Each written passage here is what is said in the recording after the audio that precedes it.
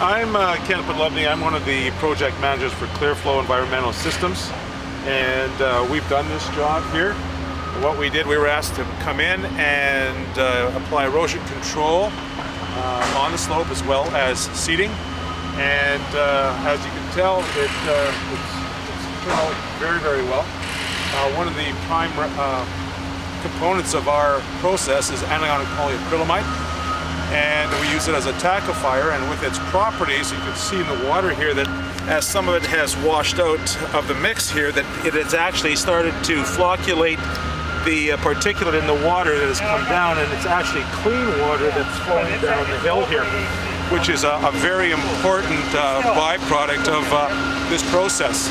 So what we've done here is not only have we applied a tackifier in our hydroseed mix, but we've also applied a secondary process to mitigate any erosion off the side of the hill.